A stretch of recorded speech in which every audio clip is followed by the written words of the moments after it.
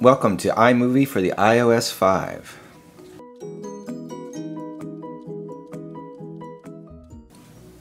We're going to start by opening a timeline. First, open iMovie. When you hear the cool iMovie sound, you know you're in.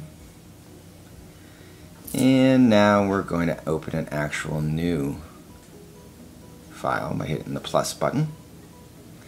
And this is where we start.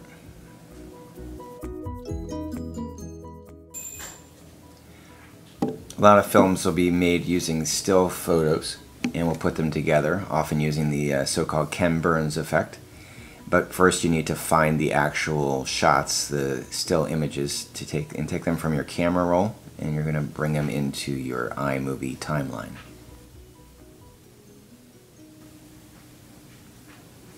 You can see that I hit the Insert Media button, and then I get a choice of both still photos or video or audio. And as I'm continuing to pick still images, you'll see it's nice to have them already in a folder so you can actually find them rather than going through the hundreds of things in your camera roll.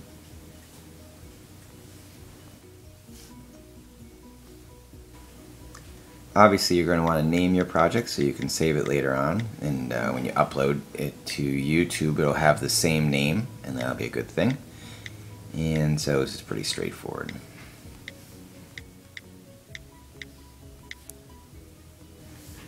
So now you can see your movie's name up there in lights, and we can do a couple other things here. On the setting, hit the settings button in the top right hand corner, and you can do some stuff with themes and theme music, stuff like that. A little bit about fading to black, though in truth that's a pretty pathetic fade to black. It's about a microsecond.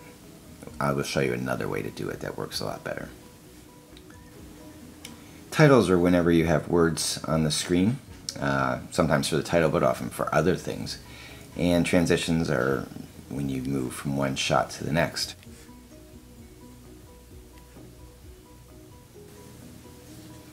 If you click on an image down in the timeline, you will get a choice of bringing in a title, and there you can choose different styles and whatnot, and now you can see I'm typing in the actual title, and then we'll say done.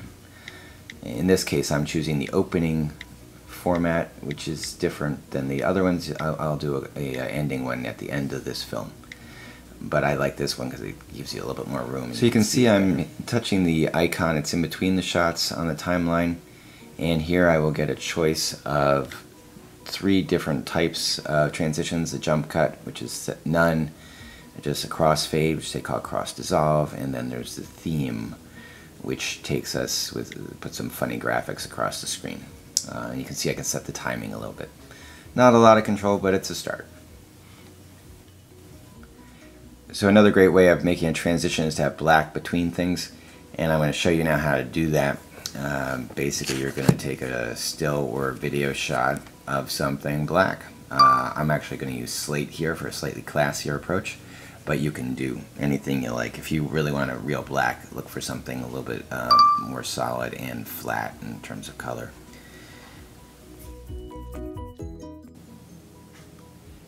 Major part of movie editing is moving the shots around, putting them in the order you want.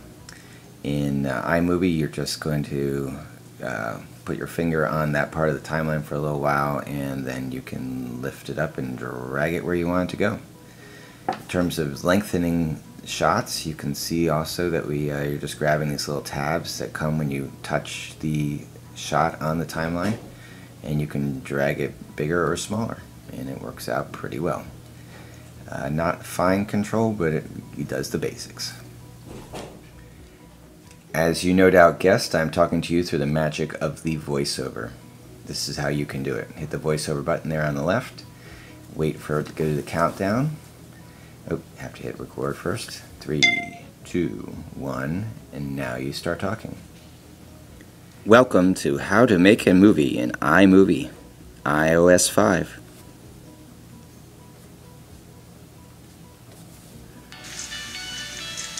Welcome to How to Make a Movie in iMovie, iOS 5.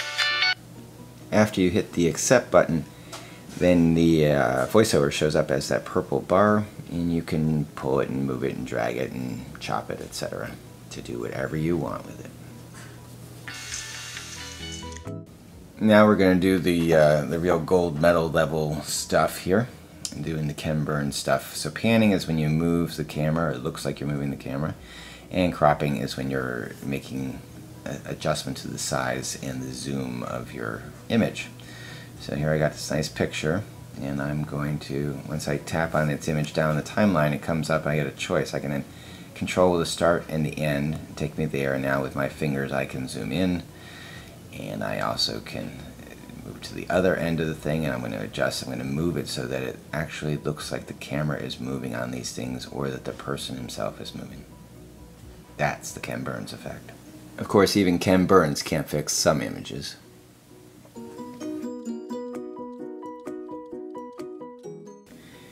So there's a couple of problems you might have. One is if you go to take a picture and the lens doesn't seem to open. One thing you can do there is to plug in your sync cord into a powered source, and usually that will bring it back to life. It's sort of like rebooting a PC.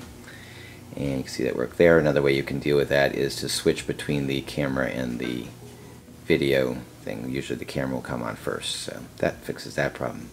Another problem you might have is when you first start and it doesn't really recognize that you have photos in your camera roll. And this is usually because the location services thing has reset itself to the wrong thing. So you'll clear the screen, you'll go back to the home page, find your settings tab, there we go, and in there you will find location services right there, and you're going to make sure it's set for on for iMovie. Work your way back through and reopen iMovie, and you're good to go. Lastly, your picture may be sideways, so if you just do this little twisting action, it'll fix it. Pretty amazing, huh? So, yeah, I know, it's astounding. That's that. And now it's time for you to make your own film.